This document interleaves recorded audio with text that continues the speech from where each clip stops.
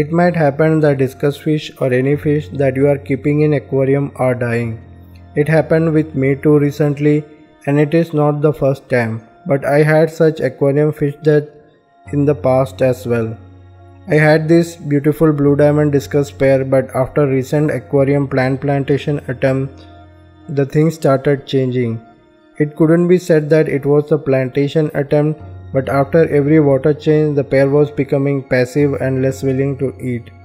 After about a week of this first water change, things were getting very bad by every day.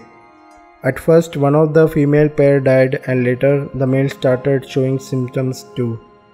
I moved the male to separate container with airstone methylene blue treatment and followed frequent water change method, but nothing worked for it, and like the female pair, the male also died.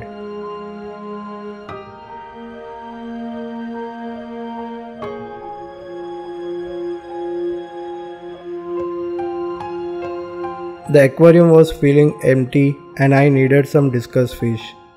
But I made my mind to buy all the required things before bringing in new discus fish. It was heater and aquarium disease treating medicine that I was missing.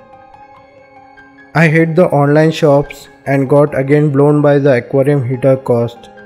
There were cheaper ones, but I imagined those jet stingrays in one of the famous YouTube aquarium channel. You may have guessed it if you have watched the videos of this channel. The toxic mercury felt like entering my mouth to kill my desire. So ultimately I end up buying a titanium digital aquarium heater that supports heating up to 400 liters, which has less danger of mercury poisoning if it is damaged or blown somehow. Later about a week, the ordered medicine like the Sechum Focus and Metroplex arrived, and reading these medicine labels encouraged me to try further and buy another discus fish pair. So I visited the nearest aquarium pet shop and found this discus fish. They were slightly dark and pale in the shop, but the shopkeeper told that they are red colored, so I thought that it might be Melbourne red and bought it home. After about 6 hours or so, they did show red colored, but the dark stripes on the fish body gave me a setback. And I wondered, is it wild discus? Oh no, they are.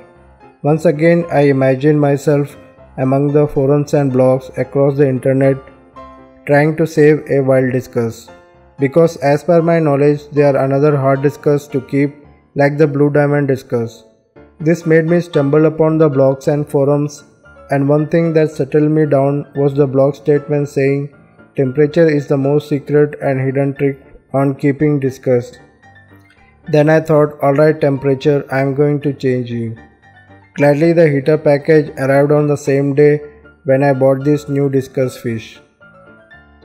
And believe me, when I got this package first time, my confidence rose a little bit. It was like a branded product or a product that can change your lifestyle or do nothing. I used this digital heater until about 2 weeks now. It is perfectly working, and I have never seen discus so thankful to me and swimming around nicely as if everything is just fine for them.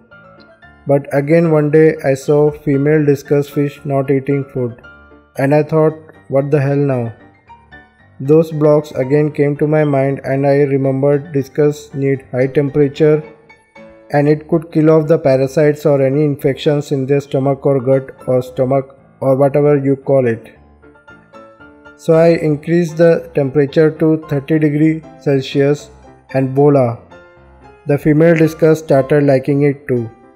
So friends, guys, mothers and fathers, if you want to keep discus healthy, my conclusion is giving them their desired temperature and of course keeping the nitrates and ammonia level low by frequent water changes. I hope it will help your discus fish as well. If you want to buy the titanium digital aquarium heater, then check the links in the video descriptions. You may get them in one of the best price. And if you want to know more about the discus fish, I have made a video already about the blue diamond discus fish. So check them out. I will be back with another video. Till then, happy fish keeping and aquarium hobby. Thanks for watching so far. Bye and take care.